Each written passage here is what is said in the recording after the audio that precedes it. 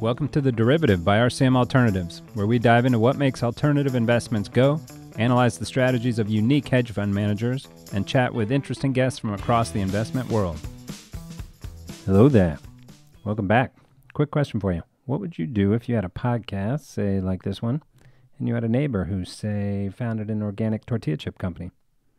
Yeah, you'd have him on, and you'd ask him to make you a line of carb-free tortilla chips. That's what you'd do. Yep, we went far and wide to get this week's guest, heading all the way across the street from my house to talk with Zack Gazzaniga. He tells me how to pronounce that shortly here. So, Zack of Zack's Mighty Tortilla Chips. We dive into why it's better to first make a tortilla, then the chips, what GMO versus non-GMO really means, how many growing cycles are left in our rich U.S. soil, if we're running out of water, food company valuations, and an informative history of corn going back about 10,000 years to Mexico. Grab the guacamole and send it. This episode is brought to you by RCM's Ag Division, which helps companies such as Zack's hedge and manage risk in markets like corn, sunflower oil, as well as the farmers producing the grains on the other side. Visit rcmalts.com/ag, that's A-G, rcmalts.com/ag to learn more. And now, back to the show.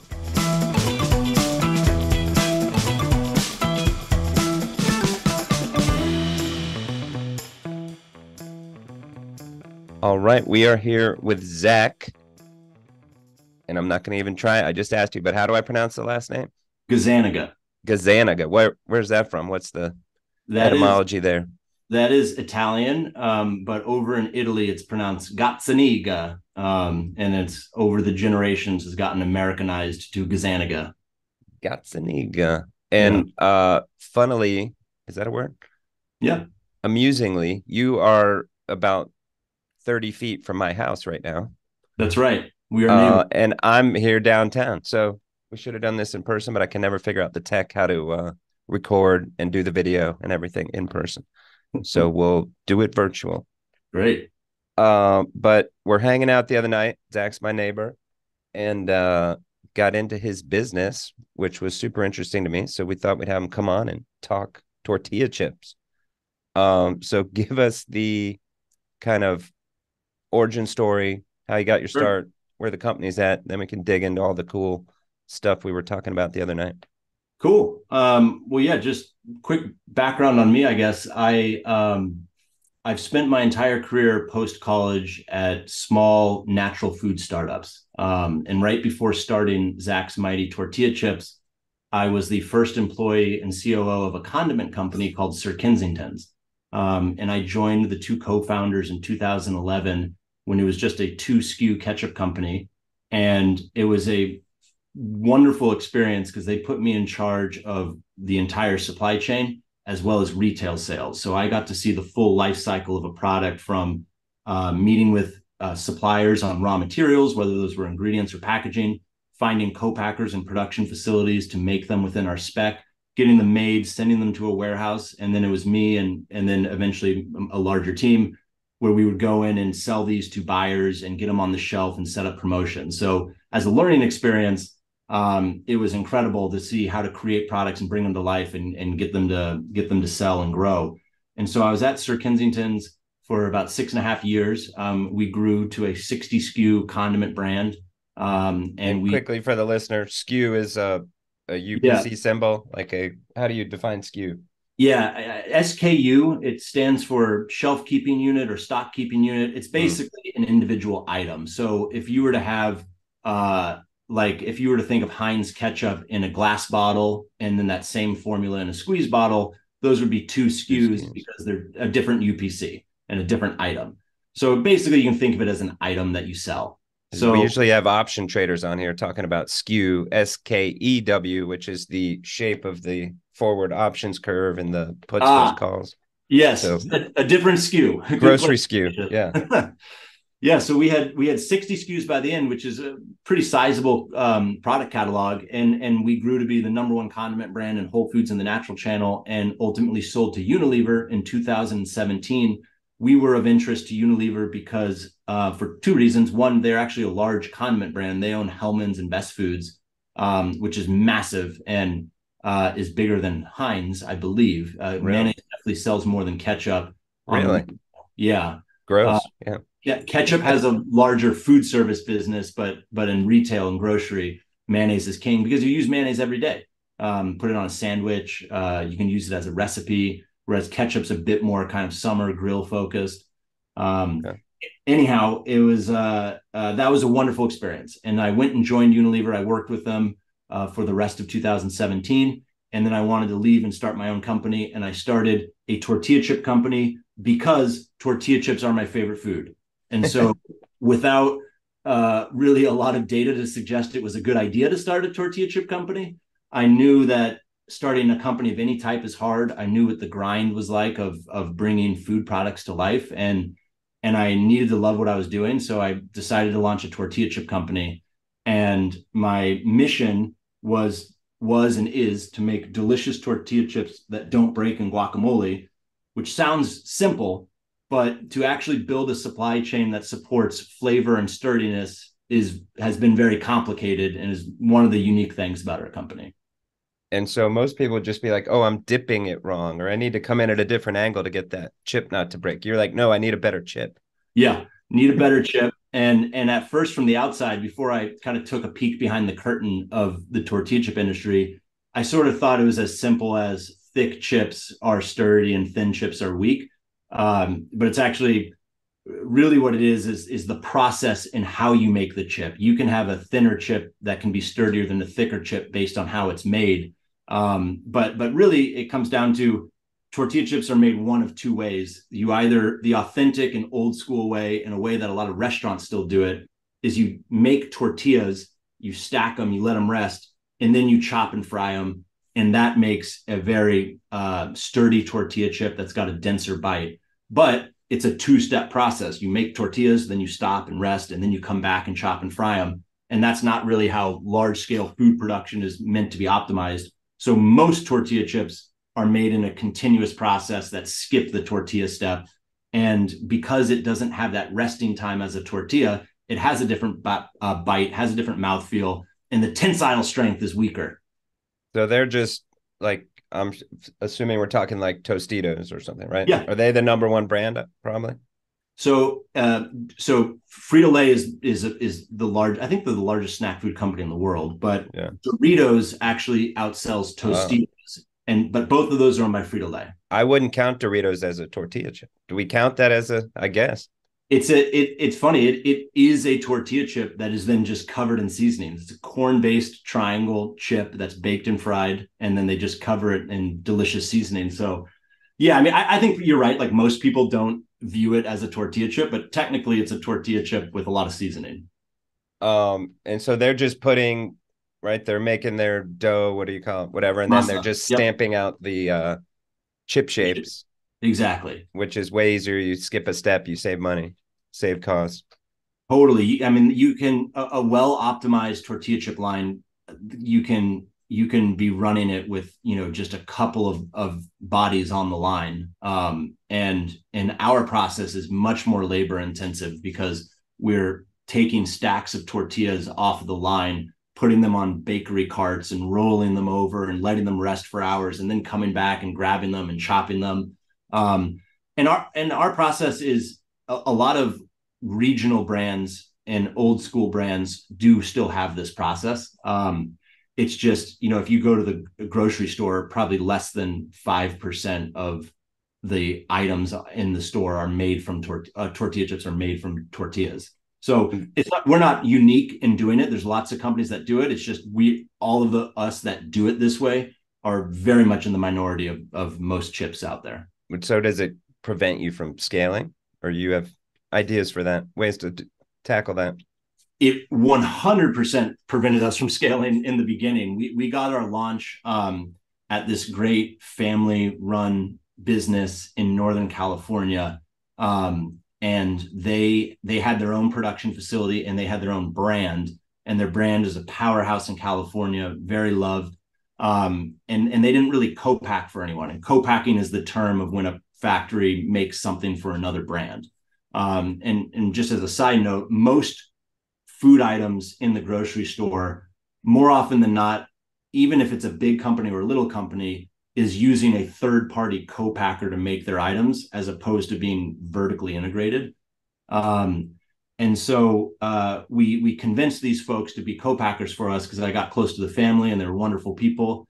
And so I was able to launch my tortilla chips in January of 2020 with this authentic tortilla first process, but we quickly kind of outgrew the available capacity to us. And so this got us to a point where we needed to decide, how do we move forward and how do we grow? And a lot of brands had gotten to this point where they had started tortilla first. And often a lot of brands then just decide to abandon being tortilla first and go to inline because it's much more readily available. And the core reason why it's so hard to find capacity to make a tortilla first chip is because, just as I mentioned, 95% of the market does it the other way. That means most factories out there are set up to do it the inline process and not the tortilla chip. So there's just not factories and there's not capabilities sitting out there. So we ultimately decided to do a CapEx deal. And what this was we went and found a great tortilla company, and we financed the addition of a fry line within their facility. So we could all begin making tortilla chips from tortillas all under one roof. And that was a great move by us to kind of bridge the gap. We decided we could either go to a snack food company and teach them how to make tortillas and maybe put a tortilla line in a snack food company, or we could go to a tortilla company and put in the fry line. And we opted for the latter.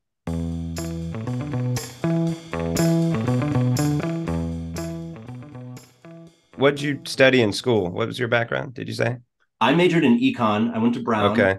And a lot of econ majors on the East Coast just end up kind of in Boston or New York in finance. And for me, it was really important for me to be able to physically touch something.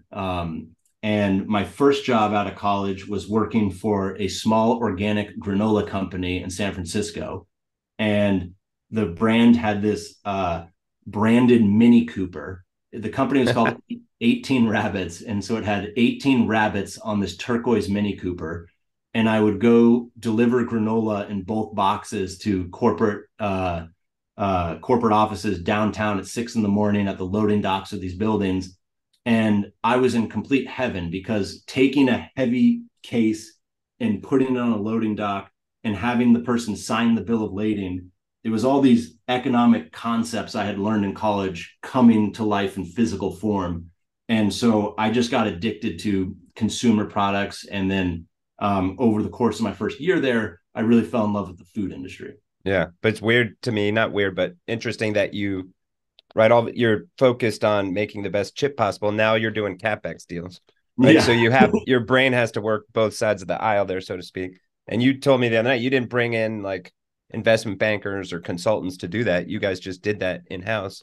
So You think that's the norm, or like, do smaller entrepreneurial companies need to, right? To me, talk through that a little bit of like how you thought of that, or it just kind of happened. You're like, hey, we need this. We're going to get it done.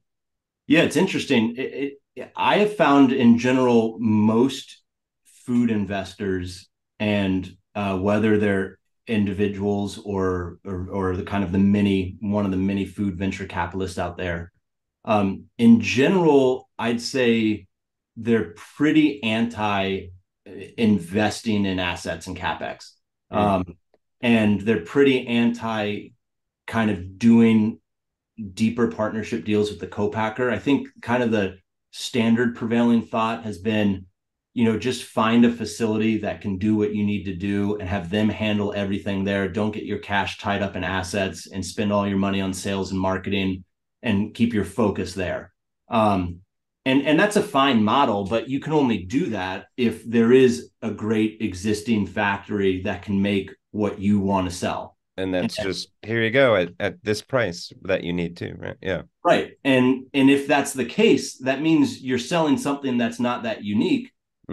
But then that's why sales and marketing is really important. And so there's plenty of really successful food companies out there that launch a product that already exists, and they make their slight version of it. It could be slightly different ingredients or different flavors.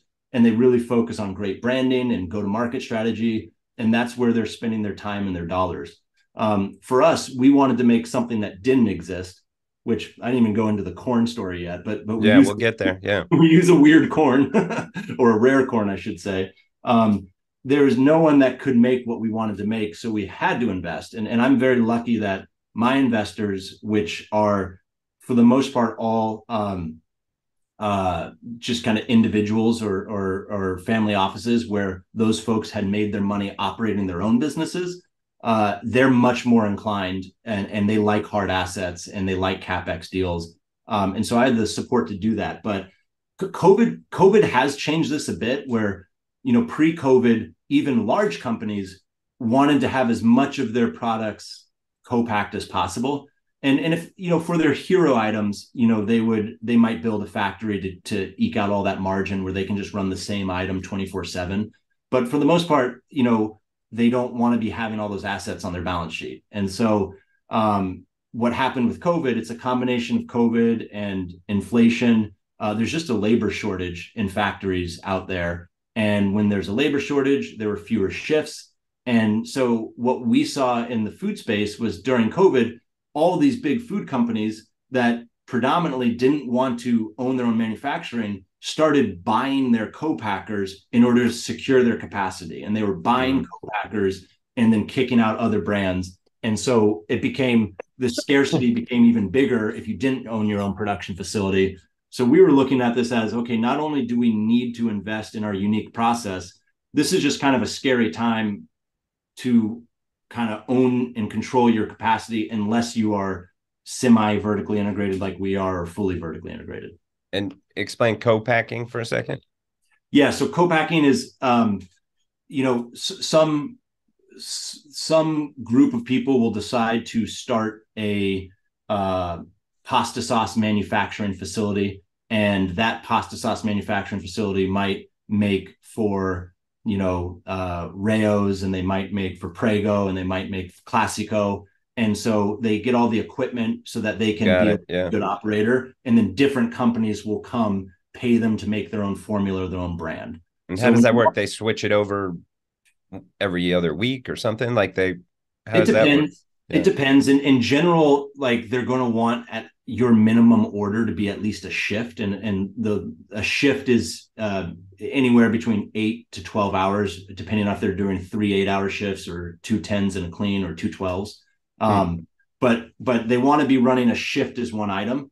And so when they complete the shift, take a tortilla chip line, for example, they can, if someone was running our product, it would be all of our ingredients, our seasoning in the seasoning machine.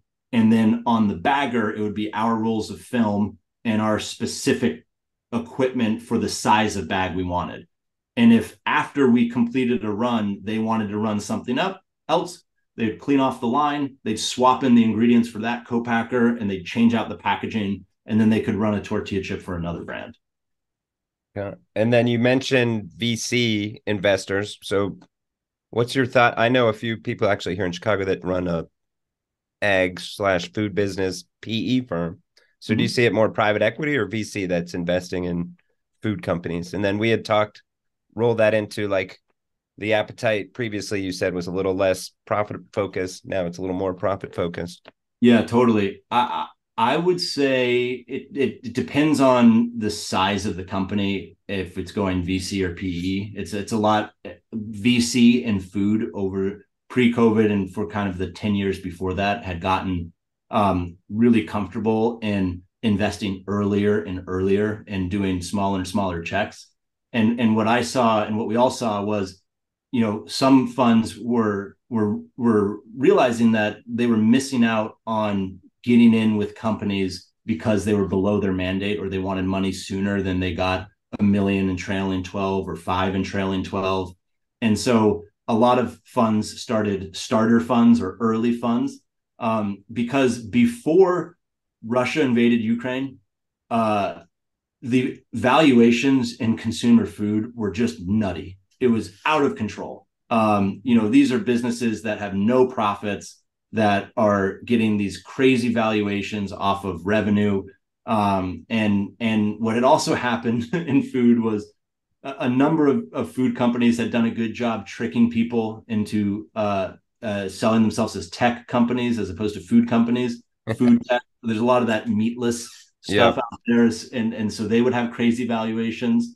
Um, And, but in general, most of it, there's a lot of VC activity in food. I'd say more so than private equity. and I would Uh, say those meatless investments probably are all marked to zero now or close to yeah, it. Like that seems, certainly if they invested in the pre Russia valuations, I think it's impossible to make your money on it.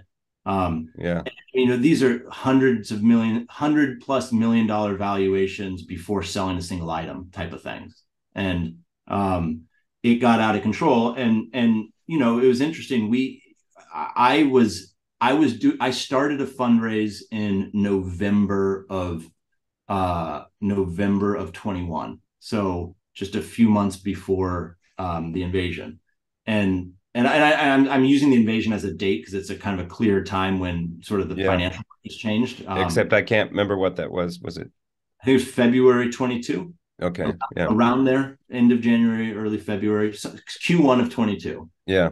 Um, and and at that time, as I was fundraising, I was getting a lot of advice of, hey, your valuation should be, really, really high.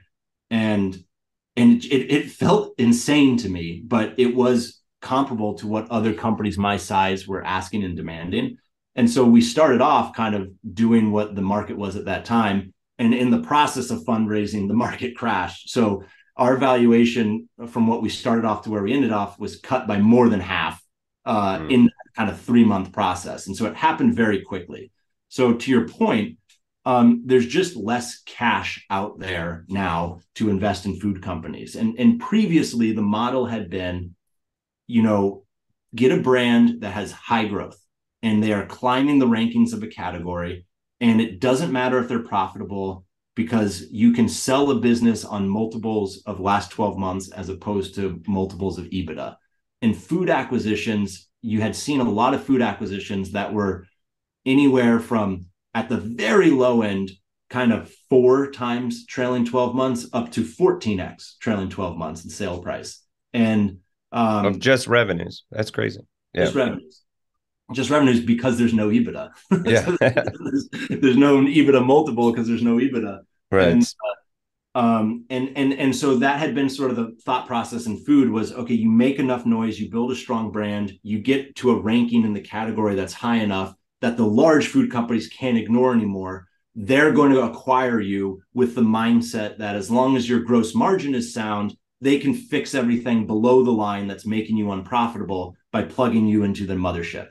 It works sometimes, it fails a lot of times, but all of that has changed where now the acquirers have gotten burned a number of times by buying non-profitable companies and never turning them profitable. There's just less money out there, so you can't just keep burning cash by showing you have growth.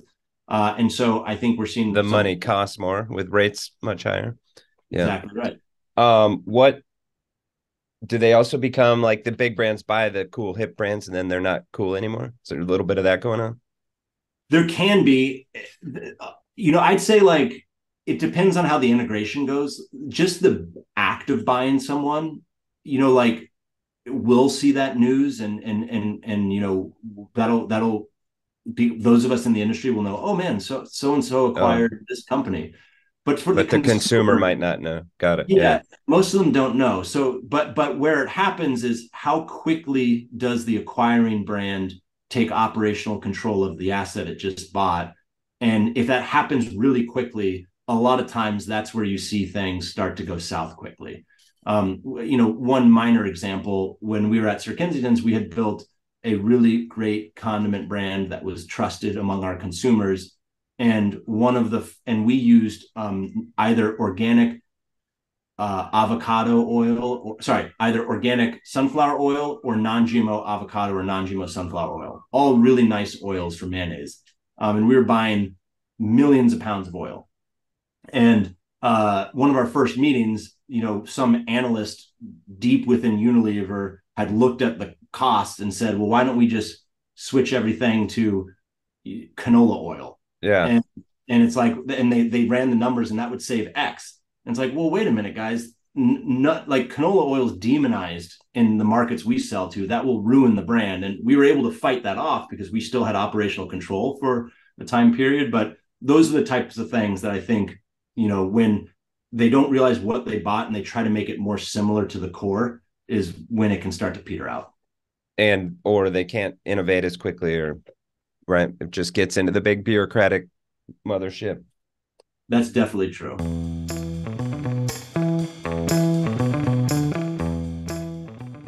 We're going to shift gears. Let's go into the corn. Cool. I was upset that you don't. So you're a newer neighbor, right? When did you move in? A year ago? Year ago, yep. Yeah. So I'm like, oh, this guy owns a tortilla chip. We're going to hedge his corn. But you don't hedge your corn because you grow all your own corn. So tell us about your corn. Yes. So going back to the mission of my company to have delicious and sturdy chips, when I said, okay, how do I make delicious corn tortilla chips? I need to go find delicious corn. And I was very excited by this challenge because from Sir Kensington's, my background was creating and building supply chains. So I love this stuff. This is my favorite part of what I do, is creating new products and building new supply chains. And as I start to research corn, I stumbled down the 10,000 year history of corn. And what I learned was all corn originated from Mexico, or what's Mexico today, and spread across the Americas. And in about 1000 AD, corn made its way up to New England and the northeast of the US and southern Canada. And because the climate in the Northeast is so different than Mexico, it morphed and created a new type of corn called flint corn. And Flint? This could like Flint, Michigan? Exactly, like Flint, Michigan. And flint corn was known for being colorful. It was known for being very flavorful. And it was a taller and skinnier ear of corn than a standard ear of corn we have today, because it only has 8 rows of kernels going around the corn. And if you think about modern dent corn, which is what we have today, that's 16, 18, 20 rows of kernels. So this is a much more slender and taller ear of corn with a little bit plumper kernels. And it was really intriguing to me to learn about this corn because I grew up in Vermont and I had no idea that there used to be this amazing corn from the Northeast. So every Native American tribe had its own version of this corn because corn mutates very quickly. So you could have a slightly different type of corn here than you might have 20 miles away in a different subclimate. So there were thousands of varieties of flint corn. And then when Columbus came to the Americas, originally, he was in the Caribbean. And corn had already made its way there. So they found corn, they brought it back to Europe, but those conditions are so different and those latitudes are so different. There was no corn in Europe pre-Columbus? No corn in Europe pre-Columbus. Wow. However, I will disclaimer that there is heated debate about maritime travel of different cultures and was there a way that it could have gotten somewhere there? But for the most part, no. Got it. It was just maybe some little place there was some wild corn or something, but who knows? Yeah, it was all corn is just in America, and it was in all parts of America, Canada down to Argentina and all the islands in the Caribbean.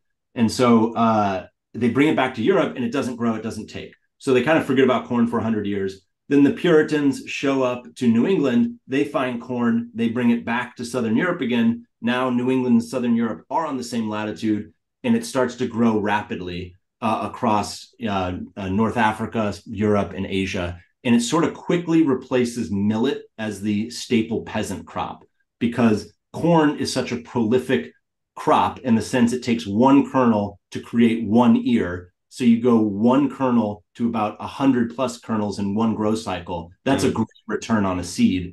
And so corn just kind of spreads rapidly. Corn from New England made its way to northern Italy in Piedmont, and was so delicious, it created polenta. And so polenta was born from New England corn hundreds of years ago. Fast forward to today, flint corns disappeared from the US because in the early 20th century, corn, we started switching to growing modern dent corn, which only came about in the early 1800s. That moved to the Midwest. And modern dent corn is higher yielding, less flavorful, but just better yields. And so the New England farmers kind of couldn't keep up, and a lot of them stopped growing corn and switching to focus on dairy. And so kind of flint corn disappeared. But there have been these pockets of diehard family resistance farmers in New England that have kept certain varieties of flint corn alive. And I connected with these folks because I was reading about it. I wanted to try the flint corn. What was the book where you learned all this? Or many books? There's many books. There's a great one by this guy from the Organic Grain Grower, a famous organic farmer up in Vermont. And there is the best one. I have it. Beautiful Corn. Beautiful Corn. By Anthony Boutard. This is a really great history of corn. And there you go. I learned a lot of it. All right. We'll put that link to that in the show notes. So nice. Sorry, interrupted you. Go for it. No, that's great. So I finally got my hands on flint corn, and I did a control. I said, okay, I've got 5 types of flint corn from these 5 family farms in New England. I'm going to cook it. I'm going to make masa. I'm going to make tortilla chips with these 5 types of corn. And I'm going to do the same with standard corn as a control, because, I've read that this corn is so flavorful, but once I fry it in oil, does that just equalize? Yeah. And it's the same. And I was really blown away by how different and more flavorful the flint corn tasted. And I can equate it to, it just tastes more corny, just like fresh heirloom tomato tastes more tomatoey than, a gassed tomato you buy in the winter. And, right. And so I was really excited. So I called up this family farm in Rhode Island. I said, I loved your corn. They had this type called Longfellow Yellow. I want to buy all your corn. How much can you sell me? And they had about 2,000 pounds of grain and 2 pounds of seed. And that is just not enough to start a business. Yeah. So I said, oh my gosh, I've just wasted 6 months on this. And I thought I, found this corn, and I was really down. And I talked to a buddy of mine named Glenn Roberts of Anson Mills. And he's like the grain guy in terms of landrace grains and heirloom grains. And he knows everything. And he said, hey, Longfellow Yellow might even be an original parent of what traveled over to Italy. And the Italians call it otofile. Otofile stands for the 8 rows of kernels. Makes really good polenta. Maybe they have it. Maybe they've kept it alive. So I booked a one-way ticket to Piedmont, and I went seed hunting for 2 weeks. And I discovered that the Italians, who value food so much and flavor, they had kept flint corn alive. Lots of small farms grow it. It's known in Italy that otofile makes the best polenta. So I secured 2,000 pounds of seed and became a corn importer with the USDA, brought it back, started partnering with organic farms in the US. And our first grow season was 2019. And now we with our farm partners, we grow our own corn, we grow our own seed on segregated farms to prevent any GMOs from contaminating it.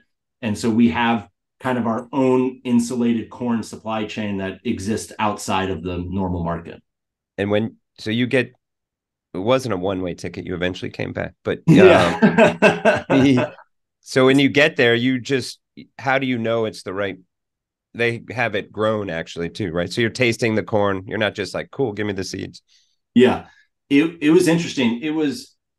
So I did a couple of things. I had the chef who catered my wedding, who's Italian, call a large polenta grain milling family business in Italy to see if they knew of someone who could. I just thought it'd be simple as, hey, tell me your supplier and I'll buy some corn from your supplier too. Yeah. And this is a really cool company called Mulino Merino, and they're in Ely. Yeah. And it's, like a lot of these European businesses, multi-generational family business. And they were so confused by the call because they get a call from America where a guy wants to buy their polenta corn to bring it. Do you speak Italian? I do not. So that's why I had the guy who catered my wedding call, because he's Italian. And I said, okay, this deal's not getting done over the phone. Can I come meet you next week? And they said, sure, you can show up at this day. So I show up and I connect with the guy. They make me an espresso. We sit in their conference room. And he basically was like, otofile is the best corn. It makes the best polenta. I said, great. Do you have suppliers of otofile? They said, yes, we have suppliers of otofile. And I said, I'd love to buy from your supplier. And they said, we can't give you our supplier because we run out of it every year. And I said, well, why do you run out of it every year? And he said, there's not enough. And he said, but I do know some people. So he made they don't grow enough. Right? They don't have enough land area, probably. They do, well, it is true. Like I think the average sized farm is just a couple hectares, which is 2.5 acres. Yeah. And so it's a lot of these smaller farms all mixed together that kind of feed in, and you don't have these 10,000 acre farms there. But it was so funny. So I started going farm to farm, connecting with folks, and the conversation was so interesting because they would always be like, they'd say, oh, you want autofile? Yes, it's very good corn. I say, yes, I want to buy autofile. And they're like, oh, we run out of it every year. And I go, well, is it a profitable item? Does it have a good price? They say, yes, we sell it for a great price. It's one of our best items. And I go, how much do you grow? And like, we grow, half a hectare a year. And I was like, do you have more land to grow? And they were like, yes, we have more land than that. And I go, so why don't you grow more? Yeah. And that didn't compute. Yeah. So it's not a mindset of like, it's an American concept. Like, yeah, if you make money on this, do more of it. And to convert your farm into being like, we're a corn farm, because they're rotating, much more different items all together to keep their soil healthy. And it's just a different mindset. And so eventually I found a seed supplier that had even more relationships, and they went and kind of collectively through a number of growers got me 2,000 pounds of seed.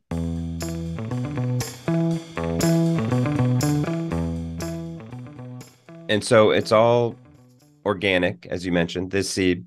So you're not putting any fertilizer, any chemicals. Yeah. But then you also have oil needs. What are you doing when you make it? Yep. We buy. Go real quick. We left that out in the beginning of just how it's made. I didn't know this, but sure. So Flint corn, like the main dent corn that's traded in the U.S., is what's called field corn. So you grow it in a field, and it's different than sweet corn. And so just to the average consumer, when you say corn, they think sweet corn. And what sweet corn is it's a high sugar content variety of corn that is actually picked early on purpose so that it has a high moisture content and you can bite into it. And that's why it's soft. But sweet corn is less than 1% of the corn sold in the US. It's a tiny amount that just goes into the grocery store. Most of the corn grown in the US is dent corn, which is a type of field corn. So what you do with field corn, you grow it, but then once it's done growing kind of in early September, you want the plant to die and kind of start to turn brown, and you want the corn to dry out in the field. And you want to get the corn to dry down as low as possible in the field, anywhere from 14 to 18% moisture, because ultimately you want to store your corn between 11 and 14% moisture. And you don't want to be adding heat after you harvest the corn to get the corn down lower. You can cycle air through it, but you want most of the moisture to dry down in the field. Long story short, all of this corn that you guys work with and that we work with, it's very hard.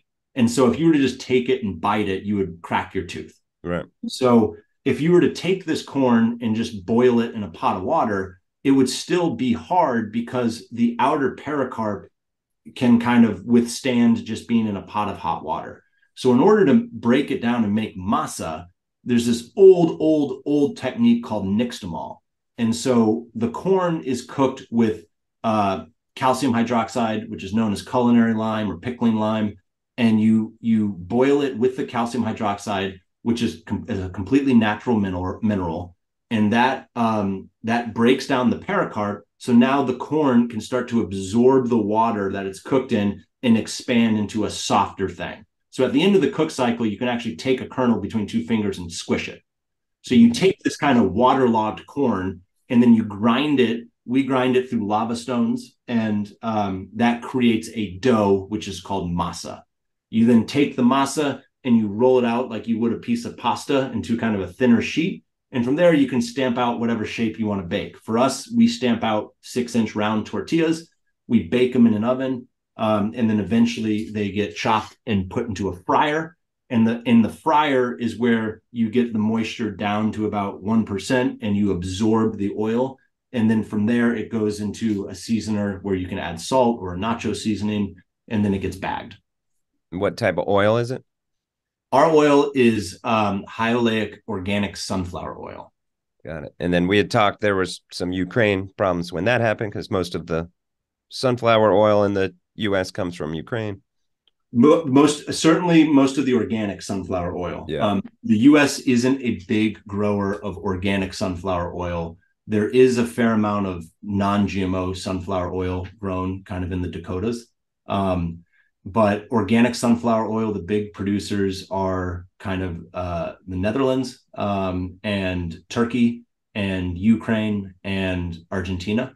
And I feel like Ukraine taking the mantle as number one happened in like the last 10 years, because I feel like at one point Argentina was number one, but I can't remember for sure. But Ukraine is a powerhouse of organic seed oils. Is it still coming out of there, or it's been totally shut off? No, it's still coming out of there. But when the invasion happened, there was I can't remember the exact number, but there's some large percentage of that year's crop, because the invasion happened in January, February, and then you start planting again in April, May. That planting cycle missed a lot of things. A lot of acres didn't get planted that planting cycle, which shot the price up.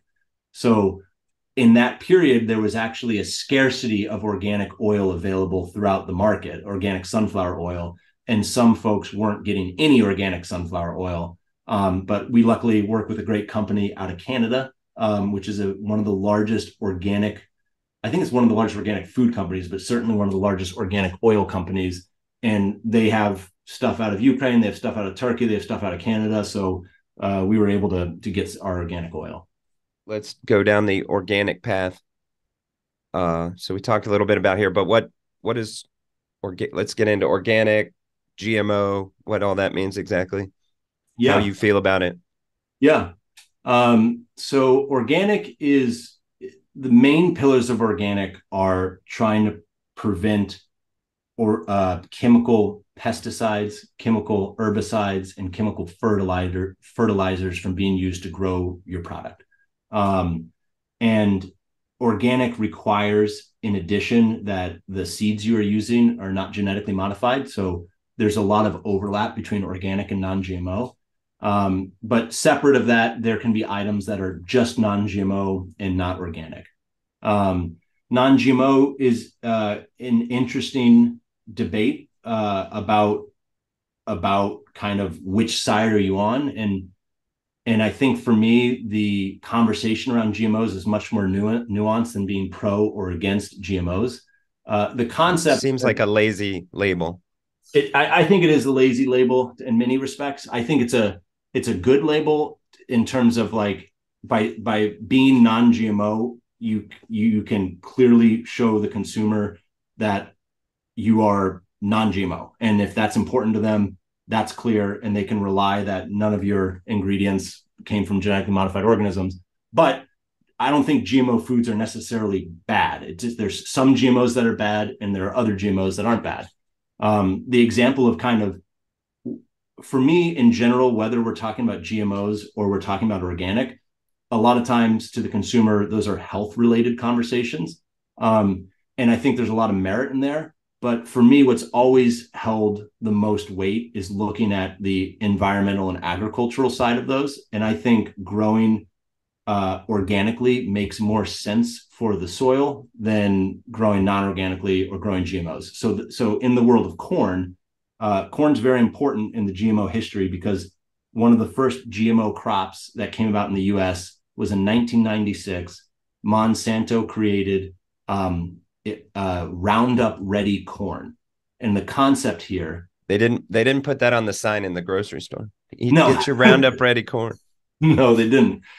The concept was Roundup was one of their chemical pesticides, one of their weed killers, and that they're also selling. And from their perspective, what's great about Roundup is it's a highly effective weed killer, and pest killer. The downside of Roundup is that it kills everything. Yeah. So as they were spraying it, it was killing the crop they were trying to protect, as well as what they were trying to prevent the pest from being. It's like chemotherapy. Like, cool, we can kill the cancer, but we're killing everything else at the same time. Exactly. So GMO, so the Roundup Ready corn was a genetically modified corn where they bred into the corn a resistance to Roundup so that the crop can be sprayed, this corn can survive, and everything else can die. And so the arguments for this are that had a significant impact on increasing yields per acre. And this is stuff that matters in many parts of the world that are trying to increase crop outputs and trying to combat hunger. So I think there are a lot of pro yield arguments for GMOs, but in terms of, you think about, okay, let's look at this cornfield in America that's using Roundup Ready corn, it's getting a lot of chemicals sprayed on it. And so is that good for what ultimately gets made into food and consumed? Is that good for the soil? Those are the debates that I've always found stronger, and the reason why we kind of lean on non-GMO and organic. Is there any research or anything that chemical actually makes it into the corn and hurts people health-wise? Yes, there is research, but it's one of these things where it's like, you can find the paper done by doctors that show it's harmful, and you can find the paper done by doctors that show it's not harmful. Right. And it's hard to control for it, right? Like, who knows what else the people were doing. Exactly. And that's why I say it's like, it's hard for me to say definitively, eating non-organic food is bad for you, because I don't feel that way. And I don't only eat organic food. I have just found in my experience working with organic growers, the principles that they grow by make a lot of sense to me, make a lot of sense to the soil. I think their kind of organic material that they're able to retain in their soil makes a lot of sense. So is your opinion that these big farms spraying the whole field, they're killing the soil eventually? Like, does the soil degrade over time? That's one of the big kind of conversations in food, is what's happening to the health of our soil and how many crop cycles do we have left. And so the argument there is, if you're basically bringing in chemical fertilizers to give the soil all the nitrogen and nutrients it needs to grow corn, and then you plant the GMO corn, and then you spray it with the pesticides to prevent any pests from growing, you can get this great yield on corn. And that happened separate of what it was actually the health of the soil. And furthermore, you can come back on that same plot of land the next year and do the same thing over and over again. So it doesn't even really matter what's in the soil. It's just holding the plant up, essentially. It's a petri dish. Yeah, and you add everything you need to get what you want. Right. And so that math equation has worked for many years, where the yields justify the reliance on these off-farm inputs.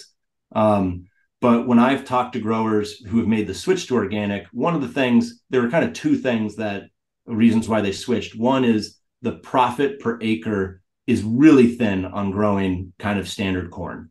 And some years you make profit, some years you lose profit. My grower had sent me this graph that showed over 20 years, the average profit of corn growers, of generic corn growers, was $1 an acre, which is kind of crazy. Yeah.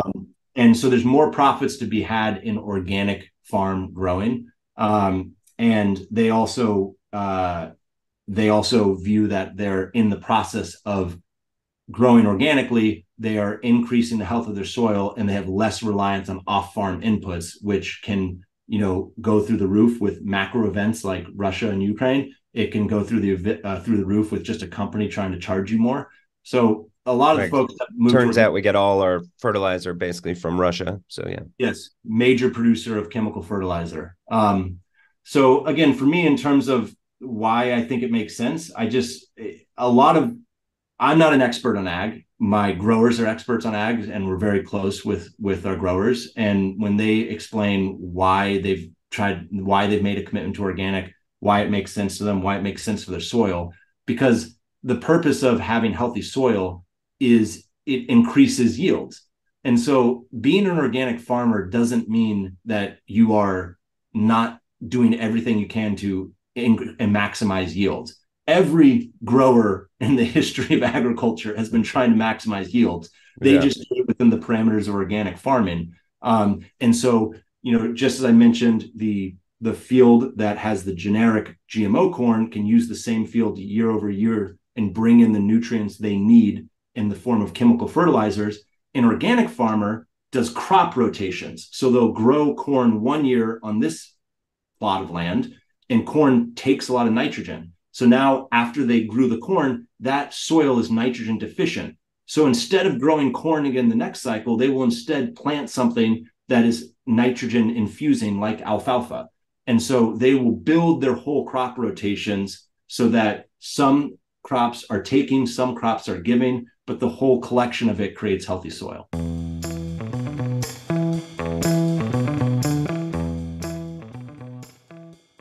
Where do you stand on like ethanol, high fructose corn syrup, right? Like corn, you could argue is a very bad thing for the health of the society overall, and carbs, right? We've put this high fructose corn syrup and everything.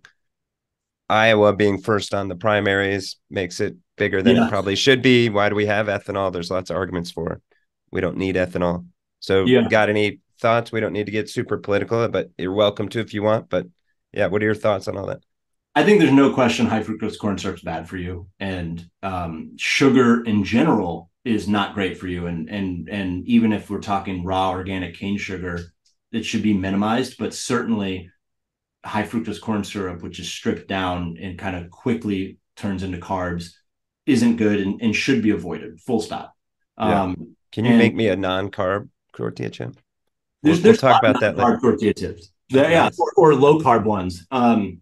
Those exist, and there's some good ones, but it's not. I mean, I like corn, so you bring up a good point, because what you're touching on is like the larger corn conversation, where corn has been demonized in certain ways because of whether it's GMOs or ethanol or high fructose corn syrup. And my answer to all those things are yes, yes, and yes, but the answer isn't no more corn. Our answer is better corn grown responsibly in a different way.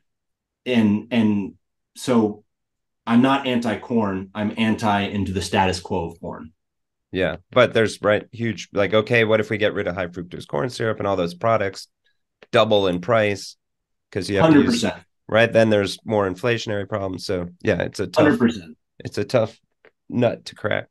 Yeah. One of the things we have been interested in at our farm in Iowa is seeing if we are capable of growing regenerative corn that is cheaper than standard GMO corn. We'll never hit the yields of GMO corn. It's impossible.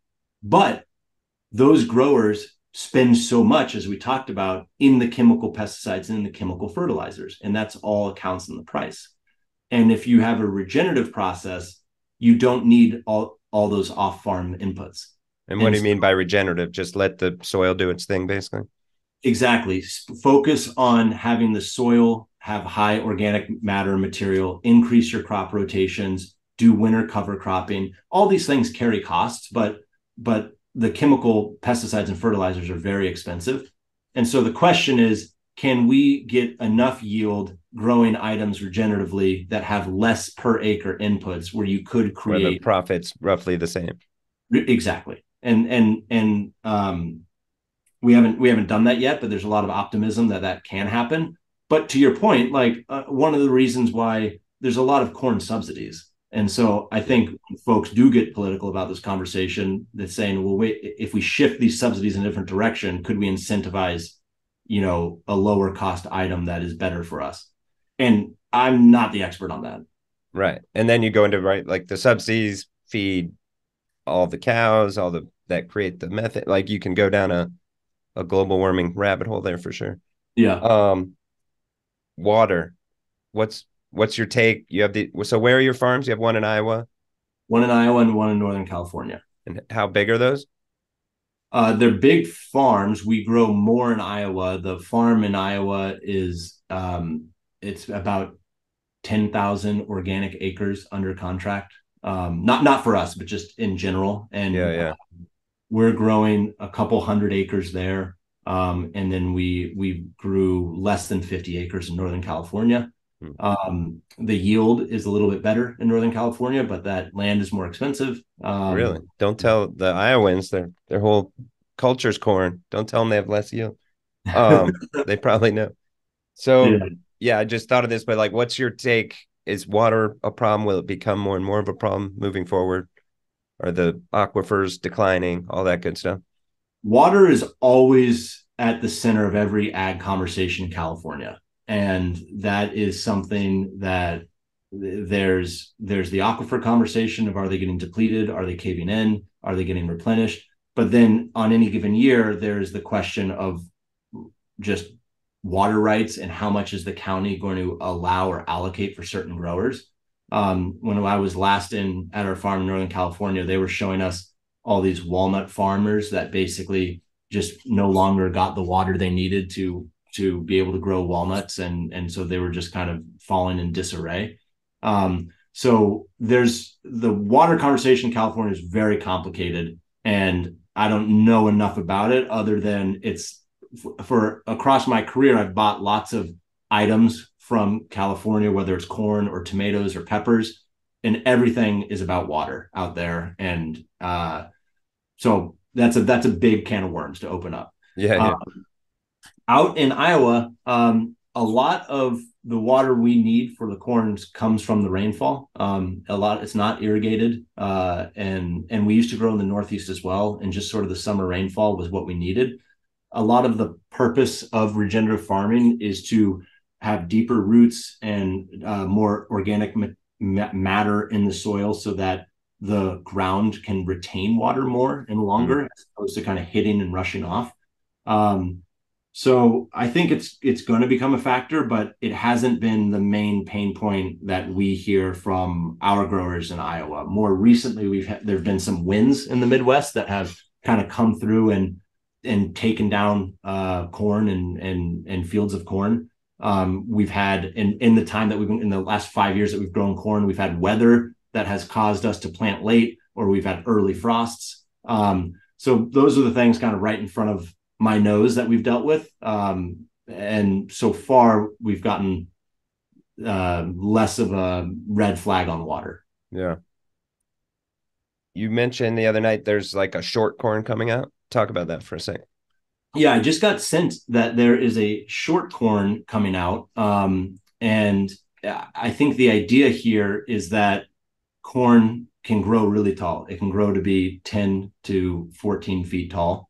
And one thing that has happened a lot in the Midwest recently is high winds have kind of blown corn stalks over. And so I think the thought process here is, can we create a sturdier stalk by having it be shorter that can withstand wind, but that can still prevent pest control of, and when people use the word pests, it covers not only bugs, but things like deer. And is there a balance of a win-win variety of corn that can be a short corn? And it looks like they're doing it in Mexico successfully. And it's just one of the early kind of thoughts on a new way to grow corn to increase yields. And how do you think about, like, if I'm creating this short corn, right? I'm mixing two genes, or right? Aren't I genetically modifying it to create I that? would assume that the article I saw made it seem like it was more of a mass corn product, which then would very much be genetically modified. Yeah. And this is a good example of, well, how bad is this genetic modification if we're talking about choosing kind of different height attributes to promote? And one of the original thoughts of GMOs was, okay, farmers are always selecting traits, and it might take them 10 years to go from this crop today, and then they're going to seed select every year to focus on larger ears, to focus on sturdier stalks, and they might get to where they want to go in 10 cycles. And GMOs can find those attributes, target them, and shorten that time period to have those attributes in 1 to 2 years. And so that's where you listen to that and you're like, well, that doesn't sound so evil. And right, that's just confusing. Like, well, to me, all of farming is genetically modified, right? Like we put the orange tree with the pear tree and we got whatever. And Yeah. Like you're doing that all the time, but it seems GMO as it's used is more of like involving the Monsanto example, the chemical protection. Right. So yeah, Well, that's it where covers I get everything confused. now. There's just gene editing is all falls under GMOs, but I think like we were saying, there's probably totally fine examples that don't hurt one's health, don't hurt the soil. And then there's other examples that allow for the dumping of chemicals onto product and soil. And is that a good thing or not? But yeah, like our corn is what's called open pollinated, which means that you can literally take a kernel from one of our ears and plant it, and you'll get the same corn next year. Most corn that is grown is a hybrid variety. So the hybrids, you can't take seed from a hybrid corn ear and grow it. You can only buy hybrid seeds from the seed manufacturers. Do you think they do that on purpose?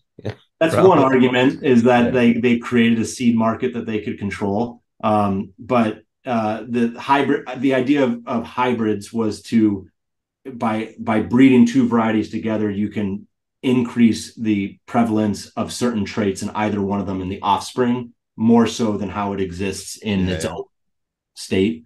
But so our stuff is open pollinated.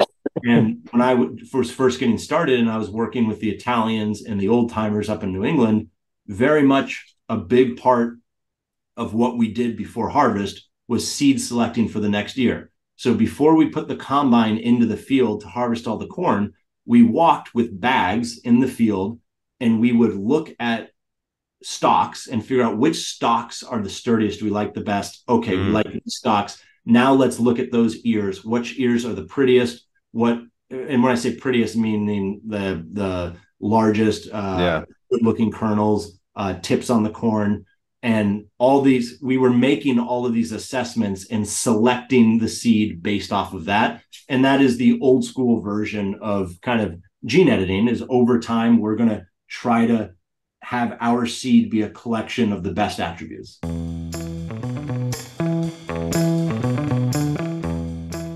What are your last thoughts? Tell us where we can get the chips. You can buy the chips. We are at Whole Foods Market nationwide. We are in accounts East Coast like Wegmans. If you're down in Florida, we are in Publix, all Publix stores. And then there's a good chance we'll be in whatever your local organic co-op or regional grocer is. Love it. And what you got? One flavor, 10 flavors? What's the mix? How many SKUs? We have, there we go. We have 3 SKUs of tortilla chips, and we have 1 food service size SKU of tortilla chips that we use to sell the sweet green. So if you get tortilla chips in your salad at Sweet Green in either the West Coast or the East Coast, that's our tortilla chip. Oh, and really? You should have led with that. All the kids love the Sweet Green. I know, Sweet Green's great. And then we just launched 2 SKUs of a new product line for us, which is rolled tortilla chips, where it's those tortilla chips that are rolled up like a. I keep saying cigarette, but people are telling me I need to think of a different thing to describe chips other than cigarettes. And you also got to change the Sir Kensington condiment company. My adolescent brain goes to condom company. Yeah. Well, it's funny, when we were at Sir Kensington's, I think there was a condom company that launched called like Sir Richard's. We're like condiment, ketchup. Yeah. But talk about that for a sec. Those rolled things are like the Takis the kids like. Yeah. Which is what? It's just a rolled up chip that's then fried. Exactly right. It is a rolled up. It's a chip that is rolled up into that shape before it is baked and fried. And by kind of rolling up the chip, you get a really dense, hard crunch, which is kind of a fun snacking experience. But in addition, these chips are meant to be heavily seasoned with kind of provocative flavors, whether they're really spicy or really tangy. So we have a chili lime, which there's a little bit of heat in there for sure, but nothing crazy. And then we have a fiery nacho, which is pretty hot. And then those Taki people they think that's their proprietary roll technology. No comment. All right. The Taki people. All right. We'll leave it there. Thanks. We'll see you when I get home, maybe. Awesome. Sounds good. Thanks, Jeff. All right, Zach. Take care. All right, that's it for the pod. Thanks to Zach. Thanks to you listeners for entertaining a non-quant pod here. Thanks to RCM Ag for sponsoring. Thanks to Jeff Berger for producing. We'll be back once or twice in the next 2 weeks before taking off for the holidays from Thanksgiving through New Year's, where we'll bring you a whole new slate. Peace. You've been listening to The Derivative. Links from this episode will be in the episode description of this channel. Follow us on Twitter at RCMAlts and visit our website to read our blog or subscribe to our newsletter at rcmalts.com. If you liked our show, introduce a friend and show them how to subscribe. And be sure to leave comments. We'd love to hear from you.